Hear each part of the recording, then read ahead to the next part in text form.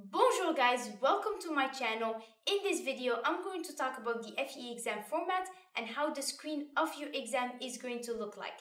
Now, one of my students recently took his exam and he told me that he got a lot of questions where it was filling in the blank. So he didn't really have multiple choice. So I wanted to share that with you guys so that you are ready for your tests. Now, for more videos covering engineering problems or FE exam questions, don't forget to subscribe and make sure you hit the bell so you get notified when I release new videos every Tuesday and Friday. Also, make sure you watch until the end because I'm going to share with you some practice problems that you can use to study for your test.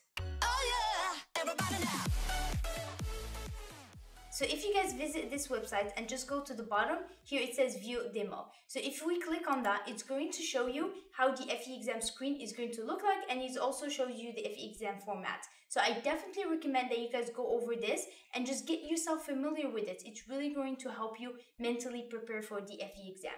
So here I'm just going to click next and just follow some of these directions. So let me talk a little bit about the FE exam screen. So here you're gonna have your questions, and on this side you're gonna have the FE reference manual. Now the search box for the reference manual is a little bit different than what you are probably used to, the Control F. Now, I already talked about this in one of my videos. If you haven't watched that video yet, I will leave the link above there in case you guys want to check it out. So this is simple stuff. I'm just going to move along here and get to the FE exam format because that's what I want to go over here. So here it gives you the FE exam format, but honestly, I didn't see all of these in the exam. I think the most common ones we have is multiple choice, point and click, drag and drop, and then fill in the blank. So let's go next, and then we're going to go over it together. So here we have multiple choice, which is pretty simple. You just click on the right answer and then just click next. Here, be careful. Sometimes you might have to choose two answers, so read the question carefully. So I'm just going to select two answers and then hit next. This one, fill in the blank. So this is the one where my student had a lot of questions in. This can be tricky because you don't have a multiple choice and it's hard to guess. So you're just gonna have to try to do your best and try to solve the problem. So let's just put the answer here and then just hit next. This one is not really common, but just get yourself familiar with it. And we're just going to fill it in here just so we can move on. Here, this one is actually common. So sometimes you might give in a graph or let's say a beam and you have to click where you have the maximum stress or something like that. So just be careful. Now here we're just gonna click the state.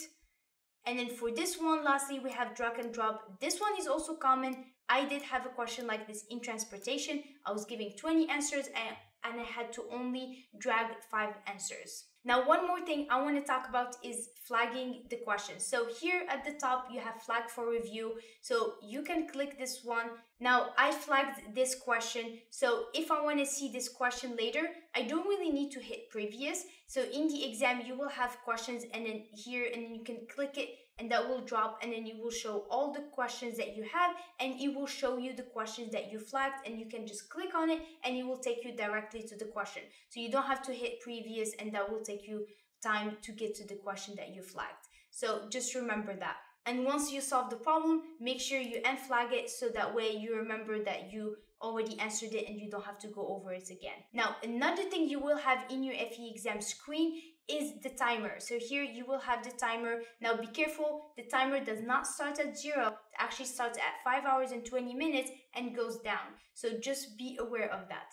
If you guys want some practice problems or some cheat sheets, you can visit my website, enter your email address, and I will send them to you along with some tips on how to tackle this exam. If you guys like this video, please give me a big thumbs up. Don't forget to subscribe for new videos every Tuesday and Friday. Thank you guys for watching. Good luck with your studying, and I will see you soon. À la prochaine. Oh yeah, everybody.